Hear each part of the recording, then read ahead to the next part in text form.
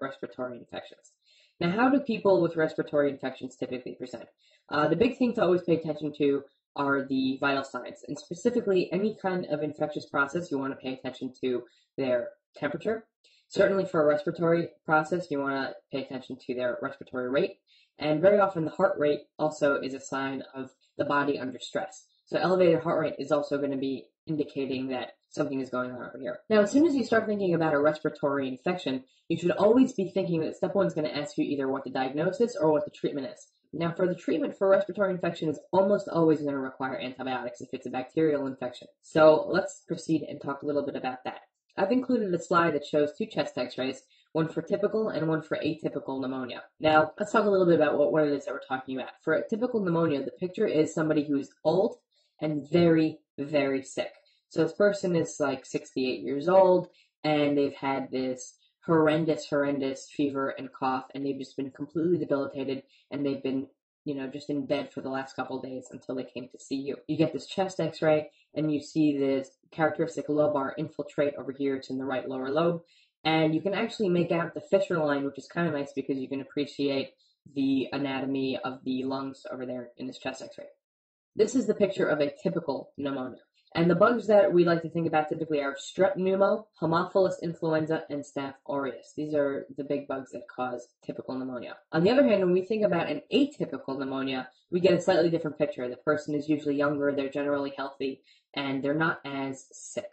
So for example, you see a 24-year-old man, he comes into you for a persistent cough and low-grade fever, but he still has been able to go to work, although he's been feeling pretty lousy, and he says, "Doc, you got to do something for me. Maybe I need a Z-Pack." People like the word Z-Pack because, they've had it before and then it makes them feel better. So you get a chest x-ray, and then you see the chest image that we have over here on the right side of the screen, which has a patchy kind of infiltrate, and it's a little hard to see, but in the left lung field at around the cardiac silhouette, there is a circle around a hazy area. And it's not a very impressive chest x-ray compared to the one with typical pneumonia, which really jumps out at you, that lobar infiltrate, but this is very typical for atypical pneumonia. I know it's weird to say typical and atypical over and over and over again, but in spite of the wordplay, we do have to know what kind of bugs that we're going to be worried about. So the bugs that cause atypical pneumonia very often on the step one are going to be Mycoplasma pneumonia, Chlamydia pneumoniae, and Legionella pneumophila. As you recall from the last lecture, there are a couple of key features that we had to remember. Mycoplasma does not have a cell wall, and it also contains sterols in its membrane. Chlamydia also is an endocellular. It's parasitic in that it lives in our cells, and Legionella has got bizarre culture requirements. So very important things to know about pneumonia infections. Also, immunocompromised people tend to also get infected with Pseudomonas, and it's important to remember that people who are immunocompromised are usually HIV positive, or they have in history some kind of recent organ transplantation, be it liver, heart, or kidney, because then they're going to be on immunosuppressants.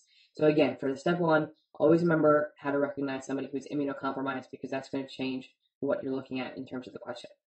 Let's talk about some other kinds of respiratory infections. Moving higher in the respiratory tree, let's talk a little bit about pharyngitis.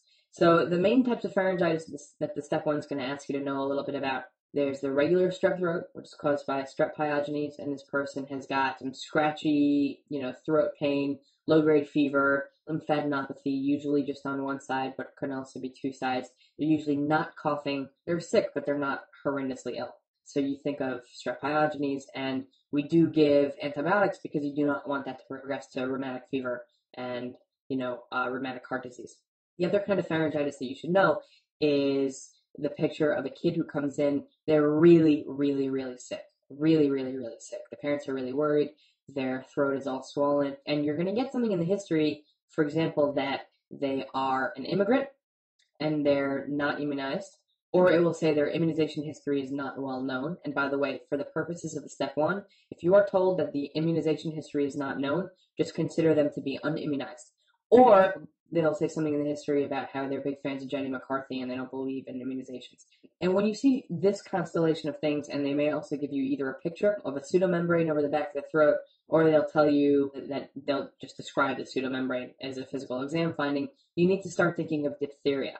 And then they'll ask you another couple questions, either a characteristic about the bug, for example, something like what's its gram staining characteristic, or they could also ask you something about the disease process, like, for example, to know that it involves ADP ribosylation of the elongation factor 2. One of these types of questions could pop up, or you also ask a question like, what should you do in terms of immunization, which would be passive as well as active, right? So you're going to give them IG, and you're also going to give them diphtheria toxoid. So these are the kinds of things that you have to do.